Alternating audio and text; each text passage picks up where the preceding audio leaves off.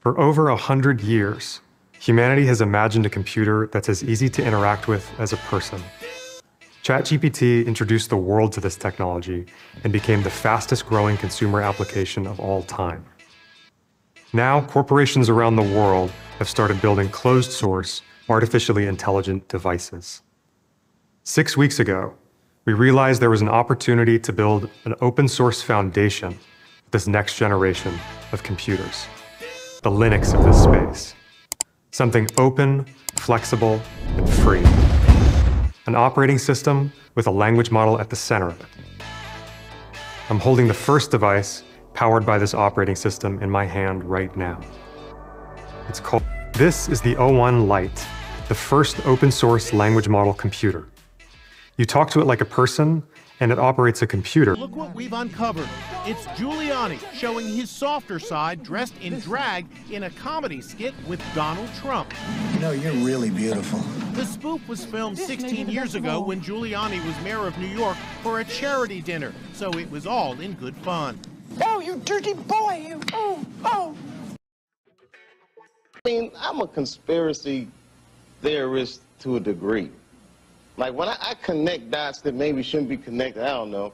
But certain dots, like when I see that they put every black man in the movies in a dress at some point in their career, I'll be connecting them down like, wow, all these brothers gonna wear a dress. That's happened to me. Dave Chappelle, another great comedian, said that, you know, in the industry, they tried to make him wear a dress. Have you ever ran into that with scripts?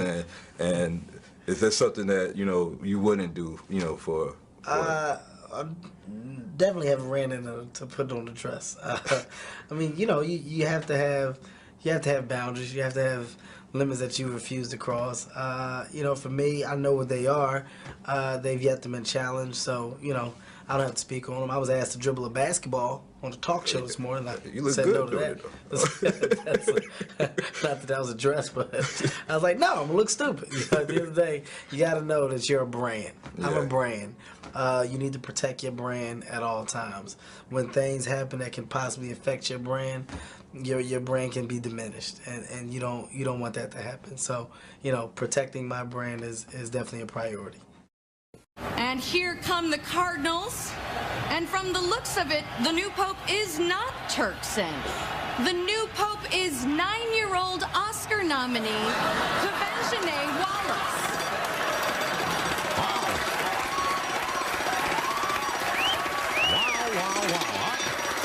I don't think anyone saw this one coming. Ready or not, here comes Mama.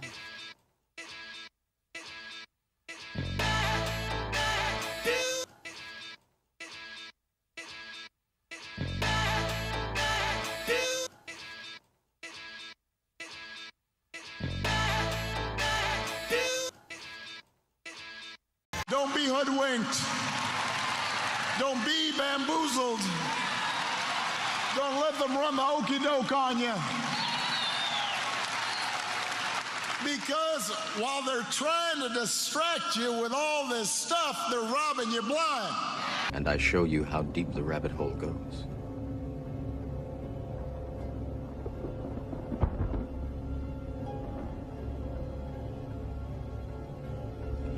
Remember, all I'm offering is the truth, nothing more.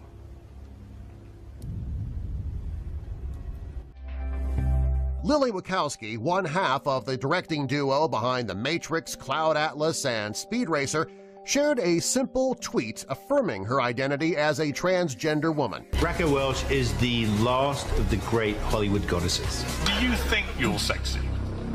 No. I don't find myself even the littlest bit sexy. Really? But I can pretend.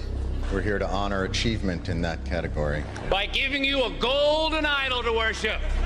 Kneel before your God, Babylon! I propose that we end the world, but on our terms. An orchestrated apocalypse. One that will cleanse the earth of its population but leave its infrastructure and resources intact. It's been done once before, with great success. And when it's over, we will emerge onto a cleansed earth, one that we can then reboot in our image. And just how do you intend to achieve this? The means of our salvation are already at hand. I give to you the T-virus. Emma Watson, Beauty and the Beast!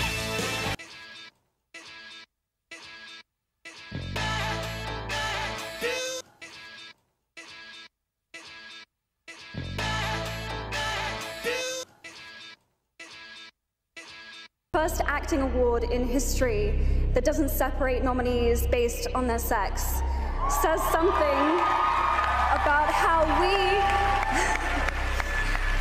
how we perceive the human experience. This is very meaningful to me. Mom? Mom, is that you?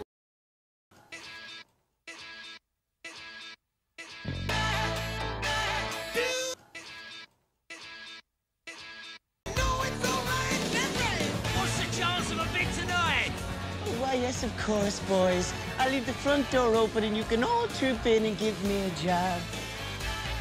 Not up to it then, you innocent, shovel-wielding, horny-handed sons of the native salt.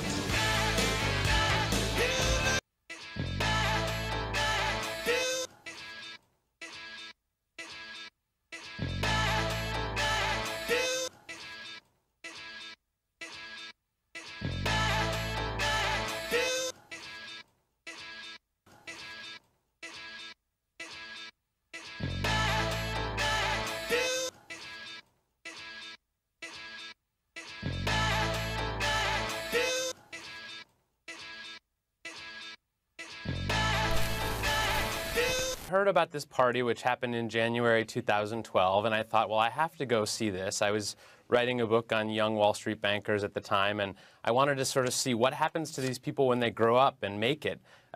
This group, Kappa Beta Phi, has some of the most successful people in finance and on Wall Street in it, and so I wanted to go try to see. So I rented a tuxedo.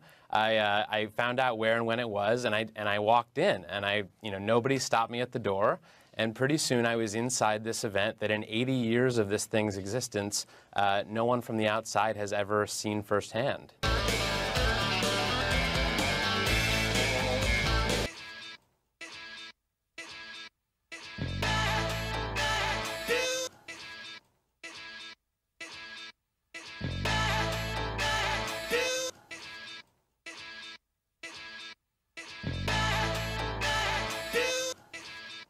And look, I'm not going to defend the humor that was told at this party, but this is a roast atmosphere, right? I mean, what is a roast without some cutting zingers here and there?